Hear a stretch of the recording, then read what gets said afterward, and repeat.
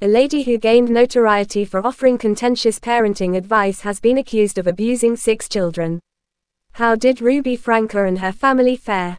A 12-year-old boy with open wounds came on the door of a neighbor's home in Utah in the late early hours of August to ask for food and water.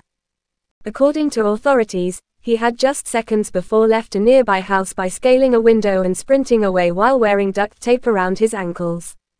Due to malnutrition and deep lacerations from being tied up with rope, the kid was rushed to the hospital, according to the police report.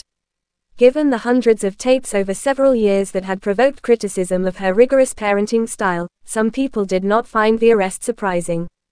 The 8 Passengers YouTube channel, which debuted in 2015 during a spike in popularity for a variety of family vlogging channels that were earning money on the platform, was created by Ms. Franca.